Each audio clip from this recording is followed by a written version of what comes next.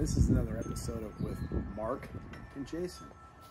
We're just here spending our 4th of July with friends, family, being thankful for the country and thinking about the brave people fought and died to make this country what it is today.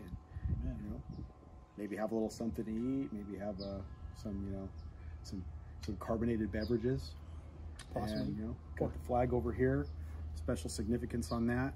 Mark can go into that for you, but we're just happy to be here, and we hope everybody's having a safe 4th of July and everybody's happy and healthy and staying positive and focused.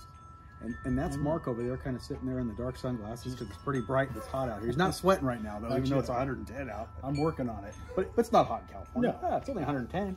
So go ahead. I agree with everything you say, man. We're very blessed to live in this country and enjoy our freedoms that we have, and you know, just like you say, enjoying the family and the friends, and what more could you ask for? You know, we definitely put thanks to our military and our forefathers for bringing this country to what it is today, and always room for improvement, but we're getting there, man. And God bless America, and to you and to our families and our friends, buddy. There you go, bro.